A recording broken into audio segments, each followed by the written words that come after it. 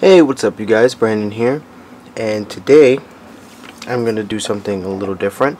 Haven't done one of these in a while, but I'm going to be doing a review on the SH Monster Arts 2014 Mothra figure.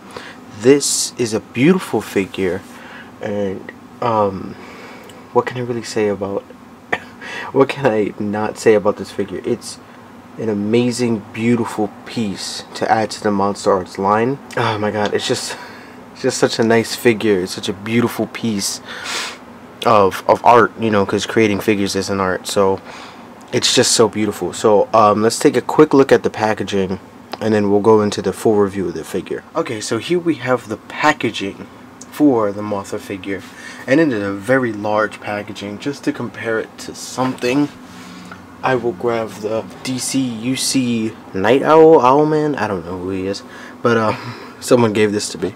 But you can see the size of the box. Supposedly this Mothra is supposed to be 12 inches long, but I have no way of measuring it, so my ruler broke. So let's look at the back of the box, and you have these very beautiful, beautiful photos of Mothra and Batra, some Japanese lettering. And on the top, says Mothra, but that's upside down. It says Mothra. Mothra again, and in Japanese, the name over here. But you can't see that too well. Over here, sides, fix the camera up. Has another picture of Mothra in black and white with SH Monster Arts on the top. It says Mothra again, Mothra in Japanese. And the bottom has all the regular stuff that's usually on the bottom of boxes, and your warning labels and all that stuff.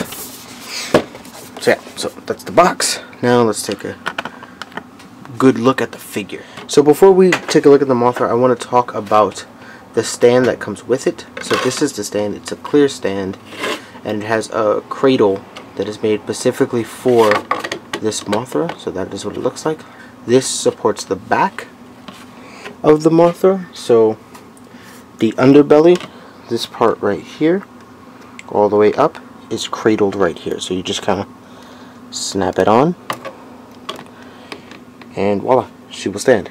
But the cool thing about it is that if you own the Batra figure, you will notice that this is the same stand, just in yellow, in this goldish yellow, and the bottom looks like this, the same kind of thing you're used to if you own any of the other Monster Arts kind of display stands, or any of the other flying monsters like Batra or Rodan. They also come with flying bases, and I think if you have the original Godzilla, he also comes with one of these stands for his fire blast. So now let's talk about the paint and the sculpting of this figure. This figure falls in line with most of the Monster Arts figures, where the body is all has these sculpted ridges and like bumps and all that all across here. So from these wing parts, the whole side of the wing is sculpted.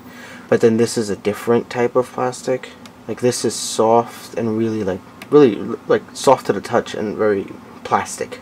Like it feels very much like plastic, where this doesn't. It feels very bumpy and very sculpted to make it feel like fur, which is very nice. And this runs throughout the whole Mothra figure, and the plastic runs throughout this plastic film runs throughout most of the wings. I do enjoy it, and the paint is on point. It is so nice. It is so beautiful, and I love how large the wings are.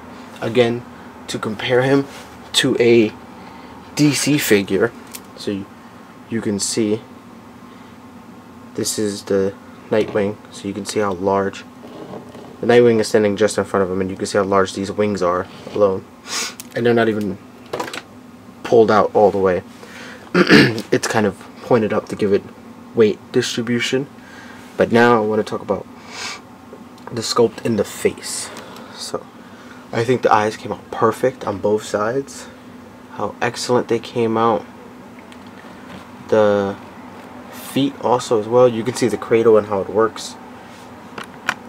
The feet as well came out perfectly.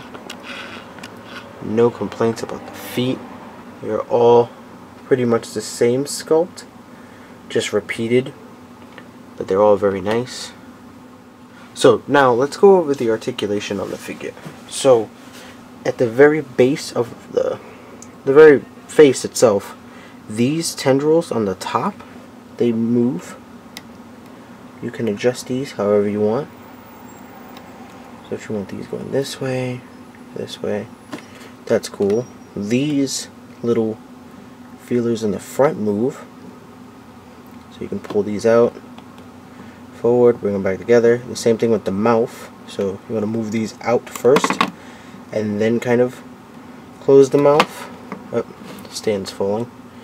Then for the wings, let's go over the wings. When you're moving these wings, I suggest you hold it from the base, so from here. Let's flip it. So from here, I suggest moving it. You can move these wings in and out, and the same thing at the bottom. In and out, that's when you break your mountain rule. The neck has 2 points, so one in the back of the head and one in the that connects the body. It allows it to look all the way up and all the way down, not that far. So she can look that far down or that far up. Then she has 3 points in the leg. So up top she has a swivel, so you can move the legs forward all the way around 360. The same thing here. It can move out and then again 360, but I wouldn't suggest doing it because these are very weak and very delicate.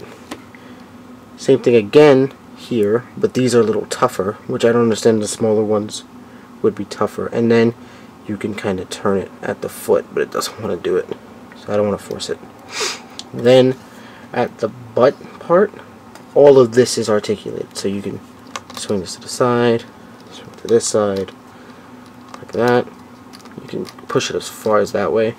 It's the same thing as it like Godzilla's tail. If you own any of the other SH Monster Arts figures, it goes up, so it look like that, and also down, where it can look like this, all the way down like this, which I think is really cool and really awesome. I think this Mothra is a fine addition to anyone's collection. So here's a quick size comparison between the Millennium Godzilla, the SH Figure Arts Millennium Godzilla, and if you guys want to see a review on this guy, I will probably put an annotation around him, and also a link in the description if you're watching it on your phone. But you can see how small the body is for Mothra, but the wings are so large that it makes up for the size comparison between the two. And you can also see that they're in perfect scale together, and how they just look really, really well together. I'm very happy that I bought both of these figures, and also I'm going to compare it with the new NECA Godzilla, so you can see how large Mothra is compared to that figure. And now here's the comparison with the Mothra and the new 2014 NECA Godzilla, and I will be doing a full review on this NECA Godzilla, but for right now, ShartimusPrime has a review of him if you want to catch it before I do my review and talk about how I feel about this figure. I will link that also down below, and I'll put an annotation for when I do my video, and I'll put it over on him, and also the link in the description.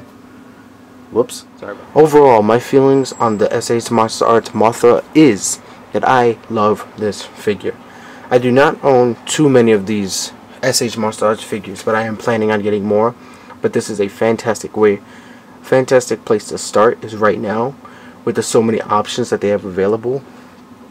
And since they are making a 2014 Godzilla, I will be trying to get that.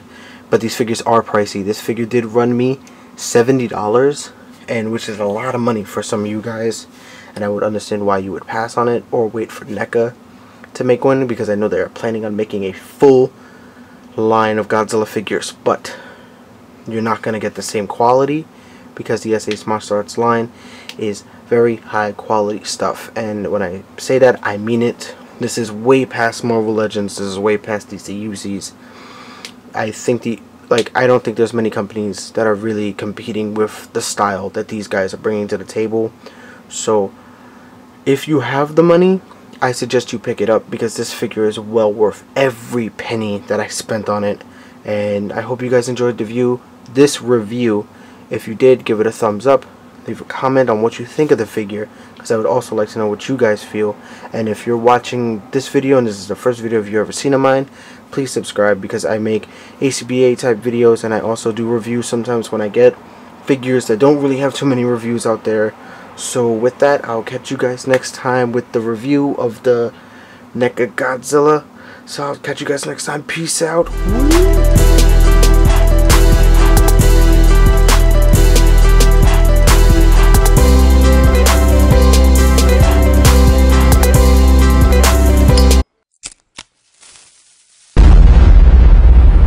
That's crispy.